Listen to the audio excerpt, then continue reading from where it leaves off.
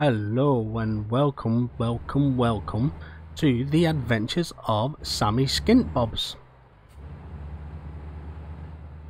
Now I'll make a little introduction about Sammy. He's a totally fictional character that I've made up in my head. It's only a small head, he's got a small brain, but I'm hoping you're going to have fun with this. Sammy is a 22-year-old lad, and he was brought up in a council estate in Bolton, Lancashire. Had a normal childhood, had two loving parents, normal school life, but when he was 16 he left school with no qualifications. Didn't do any exams or anything, but he got accepted into college. Now his parents were so proud of him being accepted into college because he was the first person in the family that had ever gone on to further education. So as a gift for him, they treated him to an intense course of driving lessons. Now Sammy failed the first time he took his test, but he passed the second time, so he had something going for him. He had a driving license.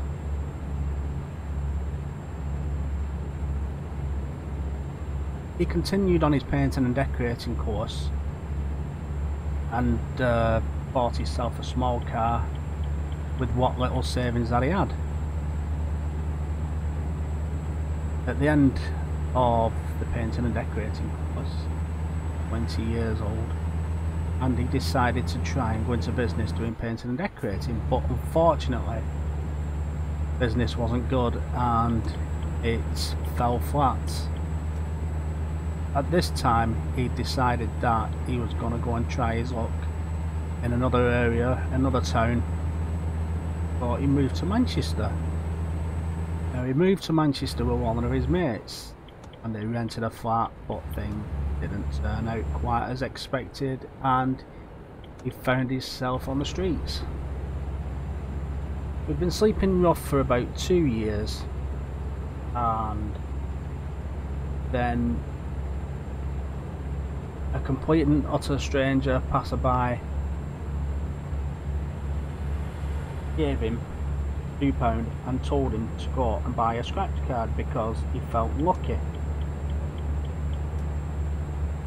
Now, Sammy wasn't one, he just wanted to get a warm meal and a drink, but he took the advice of this stranger.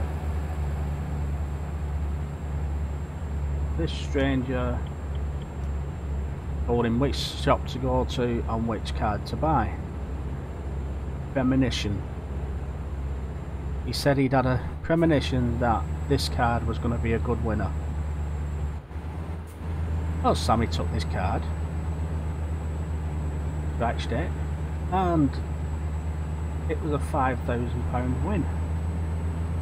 Sammy'd never had this much money in his life, and he decided he wanted to get off the streets. But what did he do? Did he go and rent a flat with it? No. As any young boy, Sammy was into cars, fast cars and motorbikes, and he always thought that his life was going to be on the road. So Sammy decided to take his theory test for his HGV. He passed that with flying colours. So the next step was finding a driving school that would take him because he'd no fixed aboard. Luckily enough he found one. He took his intense course of lessons in his HGV, and lo and behold, he passed first time. Anna was ecstatic about this, absolutely over the moon. But as soon as he got his license, the first thing he did was to contact big mother trucker agencies. Now for a few weeks Sammy didn't find any work with them. He'd paid all this money for this HGV license, he'd done his CPC license, and then there was one job came up with a small firm, but it was only driving a van. But to get some money in his pocket, Sammy decided that he was going to keep at it and drove this van for a couple of weeks for this firm, and then he progressed up to his class 4 to get a bit of experience in lorry driving, then his class 2, which gave him a bit more experience of bigger lorries.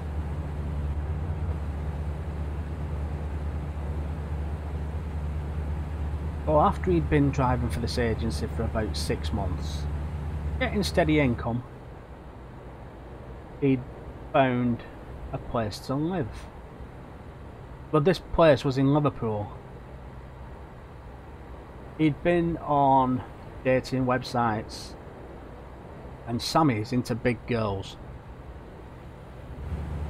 and he was registered with a dating agency called Plenty of Flab, where he met Fat Sam.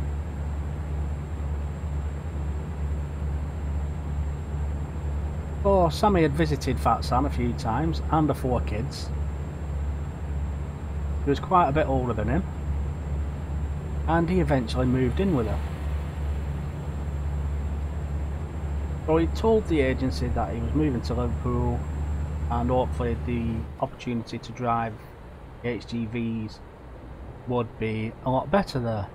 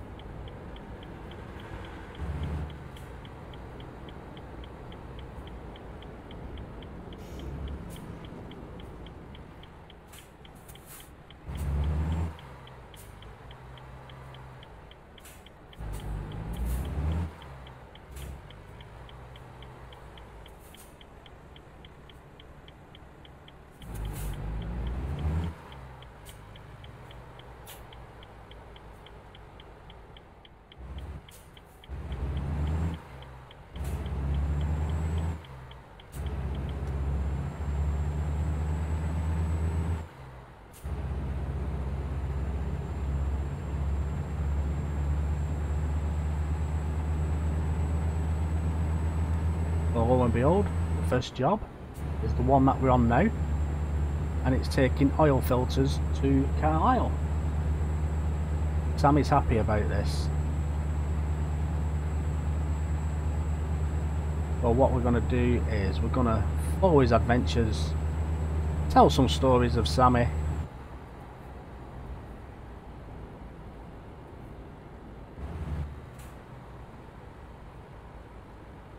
and we're going to see where it gets him. Now, normally in Euro Truck Simulator you have a mode where it's you can earn a lot of money in a few jobs, but I've decided that I'm not going to do that mode. I'm going to make it more realistic. I'm going to make it harder for Sammy to start his own firm up, which means that the jobs that he's going to get is in reality mode, where with this first job to Carlisle he's going to get paid €126. So there's going to be a lot of jobs where that are just agency work, where he's not got his own truck, he's driving the truck for the company that he's driving for. But what I'm going to try and do and make it more realistic is that when he gets to his destination city, I'm going to try and take the next job from the place where he's at, the company that he's at, and I'm going to make them as short as possible. It's going to be either the shortest distance or it's going to be the least money, because I don't want to make these videos too long.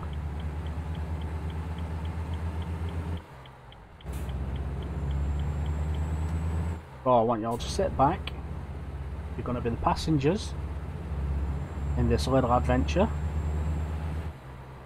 Hopefully it's going to go well.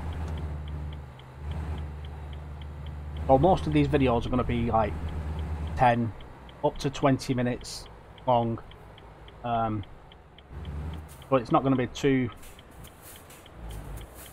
So we're going to tell some made up stories, some fictional stories of Sammy, based on some people's life experiences, people that I know, people that, you know, it's like a fictional book made up on people's life experiences. But if there's anything that you'd like to discuss, you know, leave me a comment. Something that's happened that I can turn and twist and make it a lot more interesting for people.